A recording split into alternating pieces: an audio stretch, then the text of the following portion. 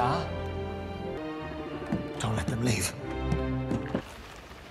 Tauriel, you cannot hunt 30 orcs on your own. But I'm not on my own. You knew I would come. The king is angry, Tauriel. For 600 years, my father has protected you, favored you. You defied his orders. You betrayed his trust. The king has never let orc filth roam our lands. Yet he would let this orc pack cross our borders and kill our prisoners. It is not our fight. It is our fight. It will not end here. With every victory, this evil will grow. If your father has his way, we will do nothing. We will hide within our walls, live our lives away from the light, and let darkness descend. Are we not part of this world? Tell me, Mellon, when did we let evil become stronger than us? Hello, Bard. What are you after? There was a tapestry. An old one. Where's it gone? What tapestry are you talking about? This one. They were dwarves, I tell you. Appeared out of nowhere. Full beards, fierce eyes. I've never seen the like. What are dwarves doing in these parts? It's the prophecy. Prophecy? Prophecy of Durin's folk. Prophecy. Prophecy. The old tales will come true. Vast halls of treasure. Can it really be true? Has the Lord of Silver Fountains returned? The Lord of Silver Fountains, the King of Carven Stone, the King beneath the mountain, shall come into his own. And the bell shall ring in gladness at the Mountain King's return. But all shall fail in sadness, and the lake will shine and burn. Da! I tried to stop them. How long have they been gone? As soon as we have the weapons, we make straight for the mountain. Go, go, go.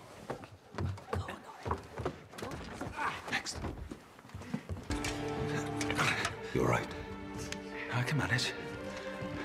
Let's just get out of it. Run! Get out! Get out! Move on! What is the meaning of this?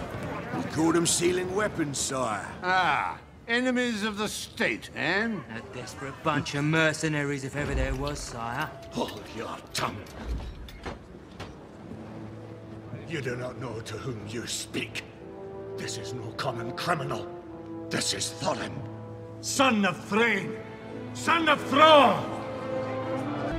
We are the dwarves of Erebor. We have come to reclaim our homeland. I remember this town in the great days of old.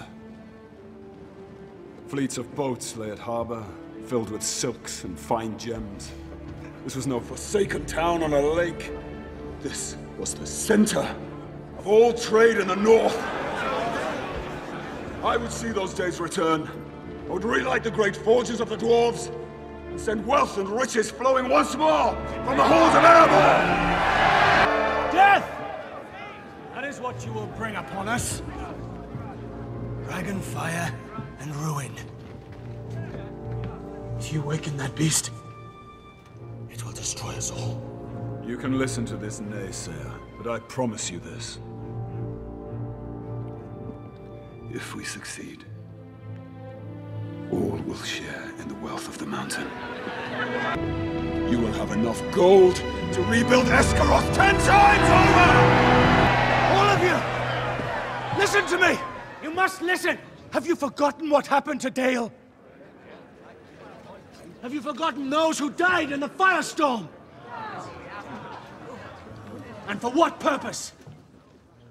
The blind ambition of a mountain king. So riven by greed, he could not see beyond his own desire! No, no. We must not, any of us, be too quick to lay blame.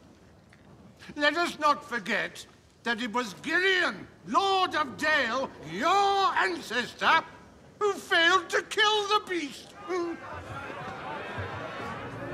It's true, sire. We all know the story. Arrow after arrow he shot. Each one missing its mark. You have no right. No right to enter that mountain. I have the only right. I speak to the master of the men of the lake. Will you see the prophecy fulfilled? Will you share in the great wealth of our people? What say you? I say unto you, welcome! Welcome unto